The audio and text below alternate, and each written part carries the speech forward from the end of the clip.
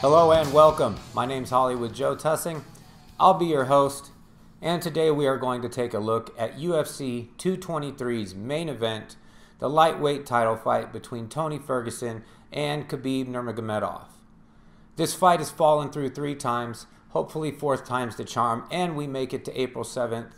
This time there are far more implications, UFC Gold on the line, as well as a possible fight between the winner and the champ Conor McGregor. So we'll look at the champion, we'll look at the challenger, and make a pick for April 7th.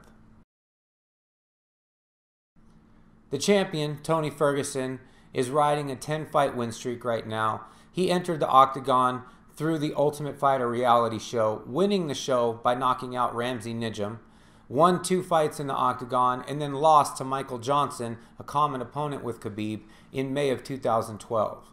Since that loss, Tony Ferguson has looked spectacular, almost perfect.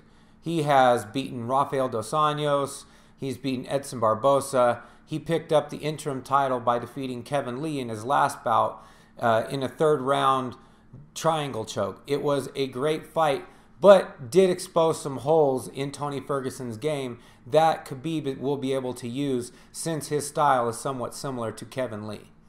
Tony Ferguson is an outstanding, very unorthodox striker. His cadence is very broken. He doesn't throw the same strike twice usually. A lot of spinning attacks, a lot of teeps. He's not the most powerful puncher, but he's a high volume puncher. So if he is able to rock his opponent, he usually does a lot of damage.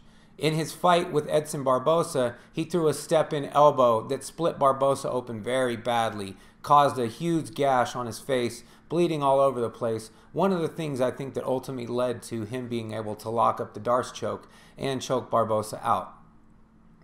On the ground, the 10th Planet Black Belt is outstanding. Very, very long arms and very long legs. So he's very good at locking up triangles as well as front chokes, Darce chokes, anaconda chokes, so on. Very good scramble fighter. That's one of the things that makes him such a formidable opponent for anybody in the UFC. He is a non-stop, go kind of fighter. On the ground, there is no waiting. When he's on his back, he is attacking with submissions as well as with his elbows. One of the things that he really looks to when he fights, he really likes to throw elbows, trying to cut his opponents. So that's something that Khabib is going to have to watch out for. In his fight with Kevin Lee, he was somewhat exposed with his inability to get back to his feet when he really wanted to. Kevin Lee is a very good wrestler, but not on the level of Khabib. He's a very strong guy, but he's not as strong as Khabib. And he was able to hold Tony Ferguson down on the ground pretty well, do a lot of ground and pound damage. And this is while Kevin Lee had a staph infection, which caused a lot of problems for Lee's cardio in the 3rd round. So who knows, that fight could have gone a little bit differently if Lee would have been 100%.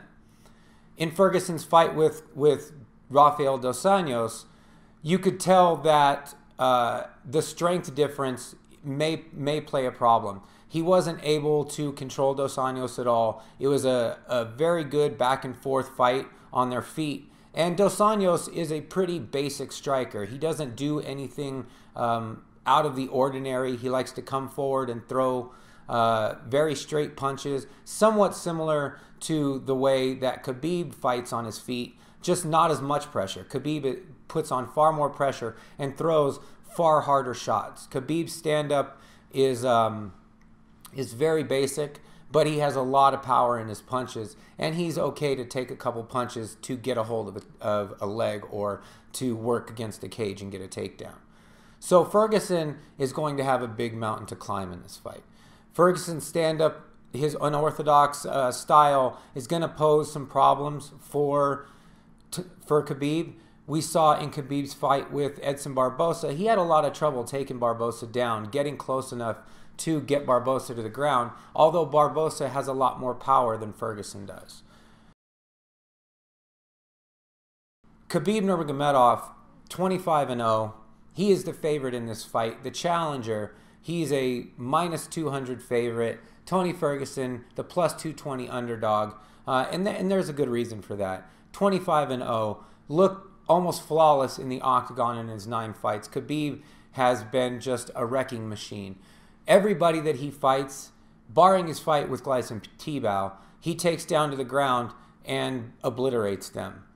The one fight that these guys have in common that Ferguson really shone in is the Tibau fight.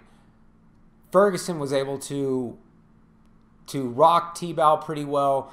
It was a very high-paced stand-up fight, and then he was able to take Tibau's back and get the rear naked choke. With Khabib, he had a lot of problems with Gleison Tibau. Tibau's a very strong fighter, and he was able to defend a lot of the takedowns and cause a lot of problems on the feet for Khabib. Tony Ferguson really believes that Khabib lost that fight to Tibau. I think it was a very, very close fight, but I would have given it to Khabib. Khabib's ground and pound is second to none in the UFC. There's no one in MMA that has as much top control as Khabib Nurmagomedov. The only person even close is Ben Askren. And hopefully we'll get to see Ben Askren and GSP fight here sometime shortly. Khabib Nurmagomedov is very strong on his feet, although his stand-up is very basic, and we saw him get rocked by Michael Johnson. He has a very, very hard chin, and he puts every bit of his power into every punch he throws. He's always coming forward. His shovel hooks are very powerful. He's gotten a couple knockouts with those, but he is going to look to take Ferguson down and elbow and ground and pound as much as possible. That is what Khabib's ground game consists of. It's passing and ground and pound. He doesn't really look to submissions, although Khabib is a super high-level Sambo player. And that is where I think that Ferguson is going to have some problems. Ferguson is going to try to roll into leg bars or into knee bars, into leg locks and things like he does with other fighters, and he's not going to be able to move like he does underneath other UFC fighters. Khabib is going to stop a lot of that movement that Tony Ferguson has from the bottom. I don't know if Tony Ferguson is going to be strong enough to deal with the posture that Khabib has on the bottom as well. So that's what we're going to look for. Is Khabib going to be able to take down Tony Ferguson, do like he's done to every other opponent he's had, and basically just smash Tony Ferguson's face for 5 rounds, maybe get the finish by TKO? Or will Tony Ferguson be able to come with one of his highlight submissions, catch Khabib just walking forward, maybe catch him, rock him, get him with a triangle or a Darce choke, and finish the undefeated Dagestani? I really don't know what's going to happen, but I'm putting my money on Khabib. You can't bet against a guy that's 25-0 that has looked as spectacular as he has in the octagon. So that's what I got for this fight. Tony Ferguson, Khabib Nurmagomedov, April 7th. It's going to be a great fight, great main event for UFC 223. Also a great co-main event, Rose Namajunas defending her title against the former champ, Joanna Jędrzejczyk. Really excited for that fight as well. Going to be a great night of fights. Tune in for that breakdown. Link will be in the description. Thanks, guys.